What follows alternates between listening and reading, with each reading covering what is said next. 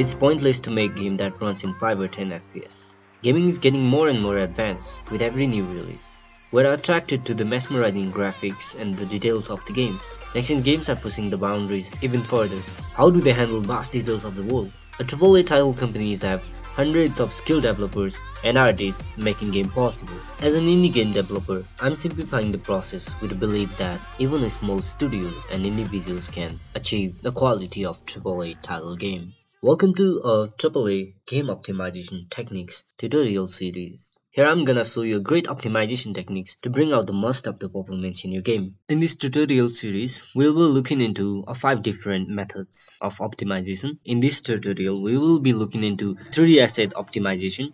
In upcoming tutorial series, we will be looking into the graphic optimization, script optimization, audio optimization, and UI optimization. In this tutorial, we'll look into the 6 methods of 3D asset optimization. It's going to be a long video. Without any further delay, let's begin with best way to import 3D objects into our Unity. Let the scale factor be 1 and change mesh compression into high. However, read-write enable flag is enabled by default for models. If the model is not used in a mesh collider and it is not manipulated by script, disable this flag to save half of the model's memory. In the normals and tangents section, we have 3 options: import, calculate, and none. But since we are using normals from default model, use import. If you are not using default material, uncheck import material and apply. By default, Unity imports a generic rig for non-character models. This can cause an animator component to be added if the model is instantiated at runtime. Select None in animation type to avoid this automatic addition of animator component. There is no animation for this chair model, so uncheck Import Animation and apply. And is now ready for a game. Let's dive into Maya, where I've created 3 different sets of model. This is a detailed model with dense vertices, about 165k. This is very bad for games. Let's look into our second model, which holds 399 vertices, which is pretty good for PCs and console games, but still I would rather prefer this last one, which is 124 vertices, which is pretty clean. It is very easy to bake the detail from the high res into low resolution models, and this can be done in the various 3D softwares: Xnormals, Maya, Blender, ZBrush, etc. Since higher vertex can be expensive in terms of GPU, do not aim more than 100,000 vertices per frame on mobile devices. PC manages well even with several million vertices. It is generally good practice to keep the number as low as possible without compromising game quality.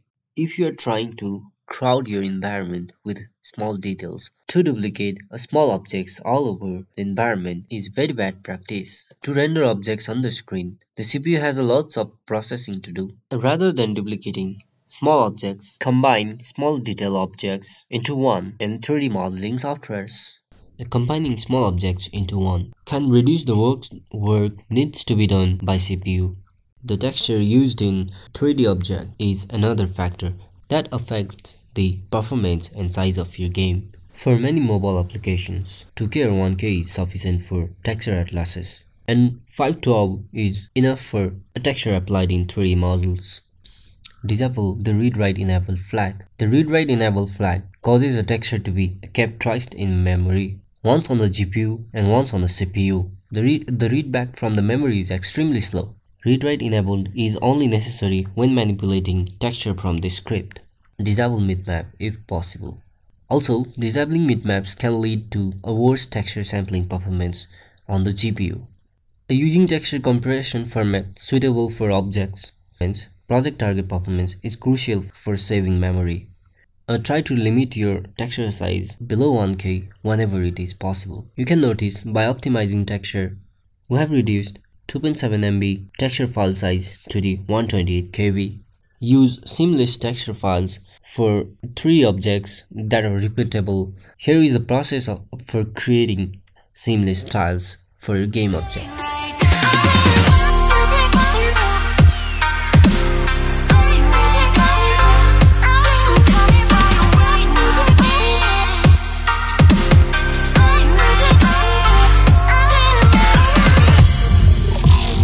I need you to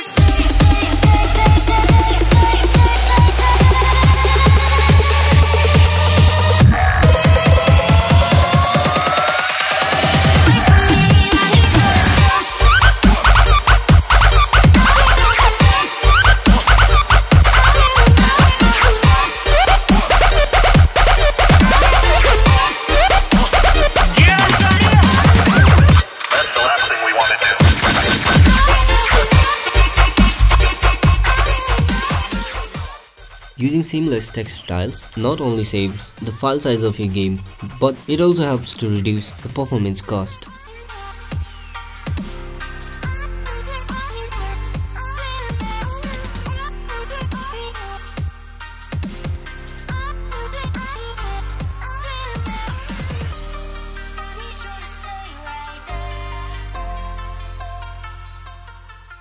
Unity's light can cast shadows from a game object onto the part of itself or another nearby object. Shadows can add great degree of depth and realism to the scene. In a mesh renderer, there is an option for cast shadows and receive shadows. By turning off, you can save lots of performance.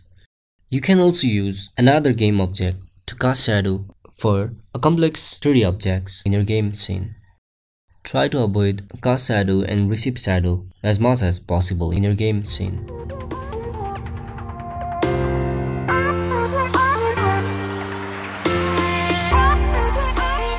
As your scenes get larger, performance becomes a bigger consideration.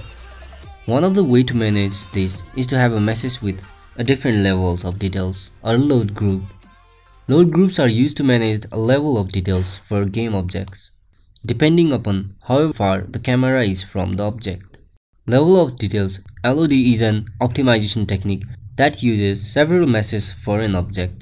The meshes represent the same object with decreasing details in geometry. The idea is that low detail meshes are shown when the object is far from the camera, and the difference will not be noticed. Now, let's look at the example for creating a level of detail. Create a sphere, make its axis and height 32. Now rename it with a suffix _LOD 0. Let's hide this and create another sphere with its subdivision 16. It will be about 300 vertices and rename it with suffix _LOD 1.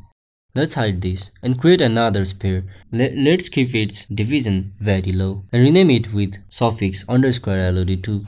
In Outliner, let's unhide all, create an empty group and let's rename it Sphere Optimized. Select all and drag to the group. Now let's delete the history and export the group. So this is how to optimize your game performance using LOD groups.